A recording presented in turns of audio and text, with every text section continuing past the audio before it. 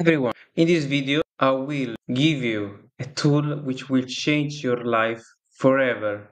And especially for all of you that use AI and for all of you that use PC to be productive, this tool will run all the AI very easily and also will allow you to be more productive. And this tool is called WhisperTyping. Do you remember about the SuperWhisper famous tool for Mac? Well, this tool is also on Windows and is very fast, very efficient, and is totally free. So let's dive into it. So as you can see, WhisperTyping is it helps you to use your voice very easily and very conveniently to integrate to any application you're working in to be faster. There is here a video in the website in whispertyping.com.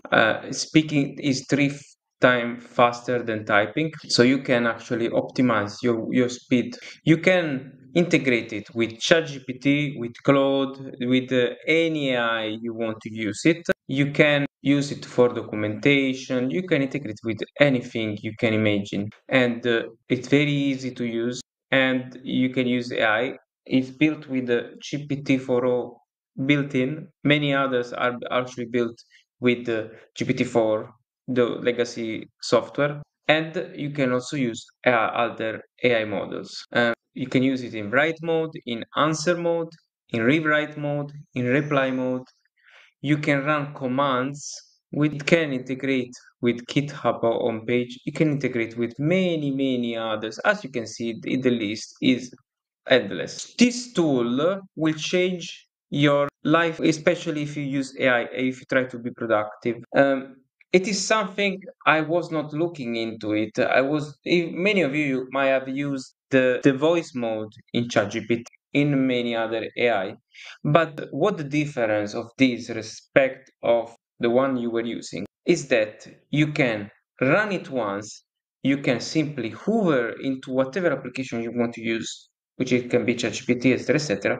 Just digit CTRL shift, and you will be able just to talk, and it will immediately populate wherever you wish to use it. So let's make an example of using this. So I have downloaded it. You can download from the website. Just digit whisper typing. So and once you use it, you can see that you see it display this icon. Now let's start the first use case using it with ChatGPT. So let's create a new web page and let's hover here. Now the only thing I will do is to ask to build the to-do app. Let's say I will just digit Ctrl Shift. Hello ChatGPT, please build for me a to-do app that allow me to enter tasks to perform, to modify them, and also to make the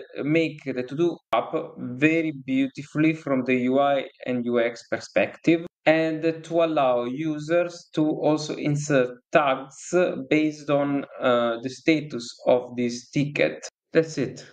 You see, it already seamlessly populate the data very in a very well way. Well, just ChatGPT probably didn't understand very well, but it doesn't matter anyway. And that's it. We digit it and it's going. This how fast can be. Very fast. So let's try to use an AI coding tool, which we discussed lately. It works probably the same way. Let's test it.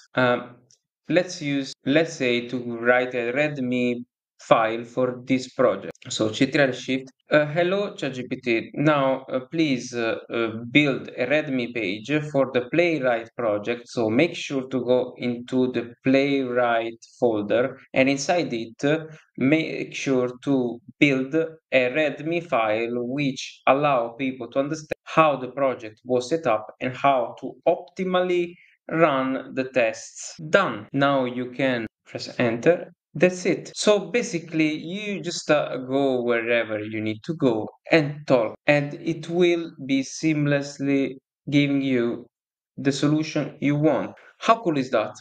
This is changing my life, and I'm sure it will change yours.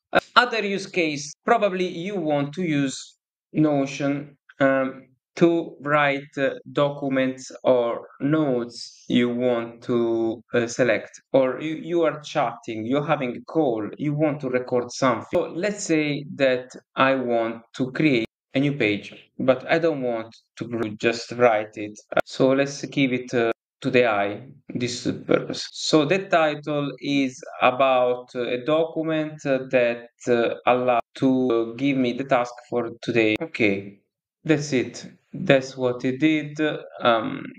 Probably I need to specify if is which modality I want to use this for. You see that if I click here, it give me now it's currently listening, so probably will write all of this. So you have the transcription mode. You have the auto detect, which you can select the language. You can also have different the appearance mode, the transcription, the activation.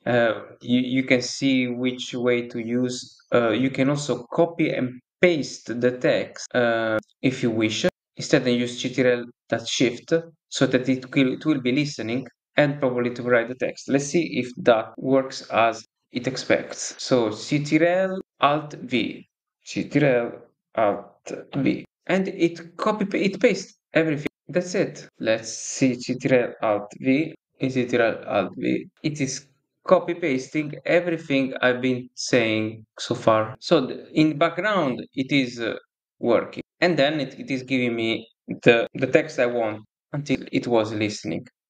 I mean, this is super cool. I'm really enjoying using this application.